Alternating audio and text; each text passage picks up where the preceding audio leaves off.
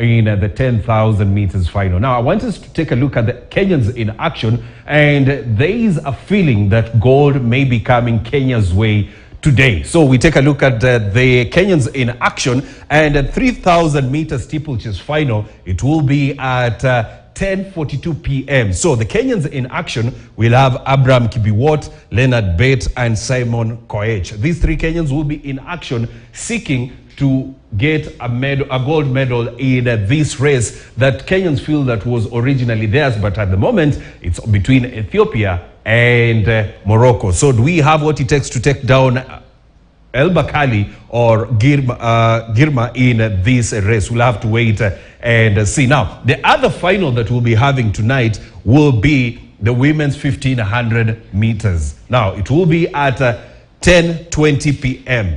The world record holder, Faith Kipyegon, will be in action alongside the youngster Nelly Chepchirchir. Now, all eyes will be on Faith Kipyegon. Remember, this year she's already broken three records. That is in the 2 mile, and of course in the women's 1500 meters and women's 5,000 meters. So we'll be waiting to see whether she will deliver Kenya's first gold medal tonight at 10:20 p.m. Now, we also have 800 meters, the men's 800 meters. These will be the heats, and the Kenyans that will be in action will be Emmanuel Wanyonyi, Alex Kipngetich, Ferguson Rotich, and Emmanuel Korir. This will be in the heats to see whether they will qualify for the semi-finals. So those are the Kenyans that will be in action today. That race will be at 8:20 p.m. So those are the Kenyans in action today. Now, I know you are wondering, like, when